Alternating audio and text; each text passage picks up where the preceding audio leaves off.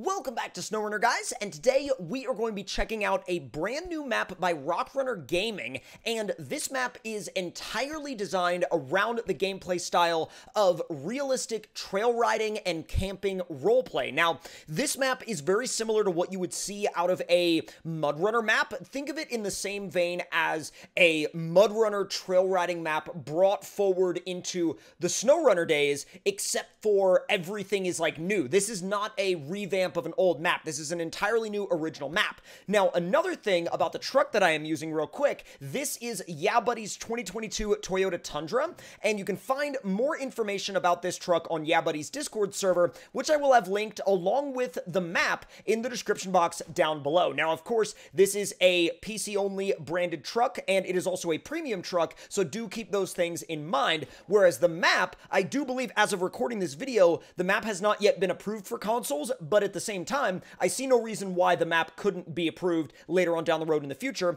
and if and when the map does get approved for consoles, I'll make a pinned comment down below, letting you guys know that it has, of course, been approved. But without any further ado, let's fire this truck up, and let's take a look around. Let's take a look at this area. This area definitely promises to deliver a very realistic experience, and I'm going into it with some high hopes because, obviously, with it being a RockRunner map, my hopes are already quite high, and with it being centered around, you know, realistic trail riding and rock crawling and even camping RP dynamics, I think, you know, when you add those things into it, it makes it even more exciting. You already have a campsite literally right there, right off the bat. Now, does that give you, oh, dude, that gives you access to, like, rock crawling trails literally right out of the gate. I don't know if I want to start with that one, though. I think I want to drive down the main road a little bit further and see where it goes, but I'm already a big fan of what I'm seeing. Now, I love how they give you a main road to kind of explore as a base, you know what I mean? So the main road can kind of connect you to anything, and then you yourself can choose whether or not to branch off on different trails, like little different side, you know, spurs, basically, if and when you choose. We got another, whoa, this is like, this view is incredible. One of the coolest aspects of this map, I bet, would be to just try to find as many of these crazy viewpoints as humanly possible. I mean, look at that.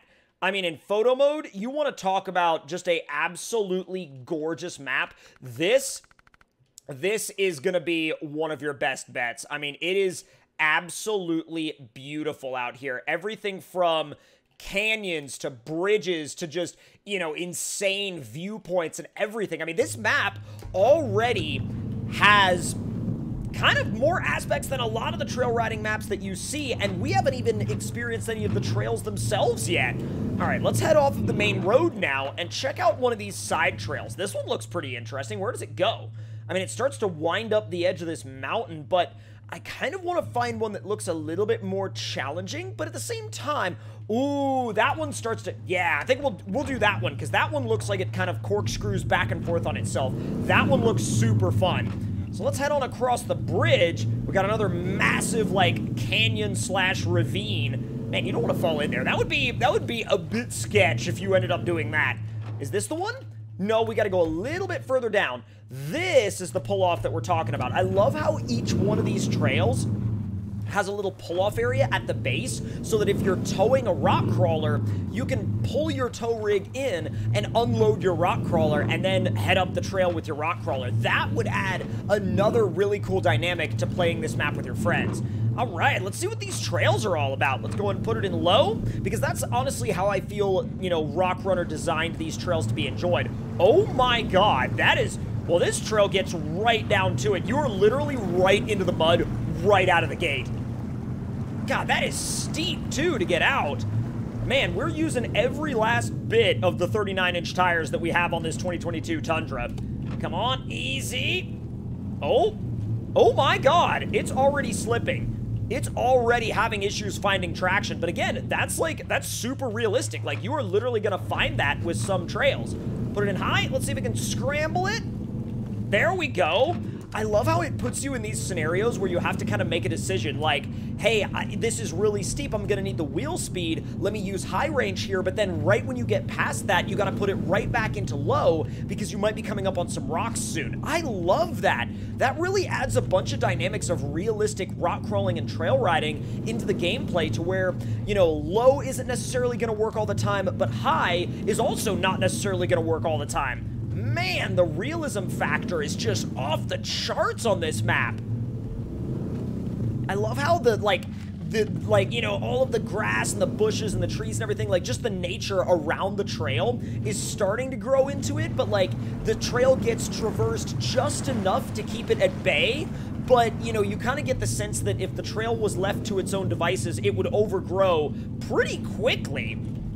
Easy, there we go. Man, this is like, the trails are actually, they're paced so well. They really are, like, in the way that they, you know, if you want to get that realistic vibe and realistic feel, I mean, this is the closest to real-world off-roading that I have seen in SnowRunner in a very long time. And it, whoa! Dude, the trail actually drops away right there. You have to watch out for things like that. I love how, like, it's not just flat. It actually legitimately makes you pay attention. Oh, man. That's absolutely beautiful. Like, the fact that he went to all of those tiny little details is just tremendous, and it goes such a long way to the experience of the player. Now, we could either keep going straight and go, oh, so if we go straight, then it'll go to, like, a viewpoint, but if we go to the right, it'll go even higher up the mountain. Let's go to the right. I mean, as much as I want to see that viewpoint, I think going to the right is going to be the move here.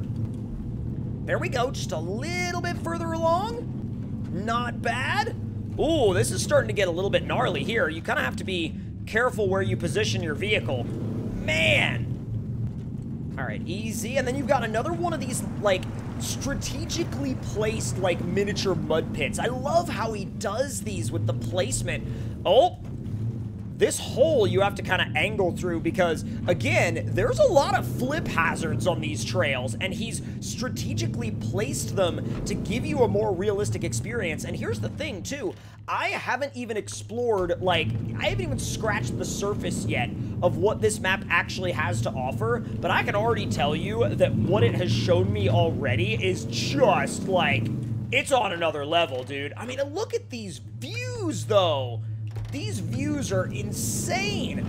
This has quite possibly some of the best views since TNB Trails, and that is saying a ton. I do not say that lightly. Now, does this end, or does it go back down the other side? It does go back down the other side, and it actually goes past a lake. Yo! This is one of those maps that you could convoy up with your friends and literally spend hours exploring around this game world. I mean, it just, like, you can get lost in it. You can get lost in it while you're also making your own story. And I know that that might sound kind of cliche and it might sound a little strange, but it's one of those maps that you can really relax into the experience that you're having. You can relax into the exploration of it all while not worrying so much about missions or timed competitions with friends. You know, like, this is one of those maps that really does simulate the experience of an off-road weekend with your friends while having dynamic spots like that right there where your vehicle is literally, you know, just barely balanced on the edge of an obstacle, and if you attack it too fast, you might actually flip over, but if you hit it in low range, you allow the vehicle to pivot over and position the weight correctly, and then you can just, you know, just kind of slide right down off the rock the way you would in real life. Oh, man, it's an incredible experience. It really, really is. Let it come down nice and easy. Gonna drag bumper a little bit. Yeah, ooh, that would have been a nasty noise if that was real life. Oh, dude, that would have been bad. We would have ripped our rear bumper clean off.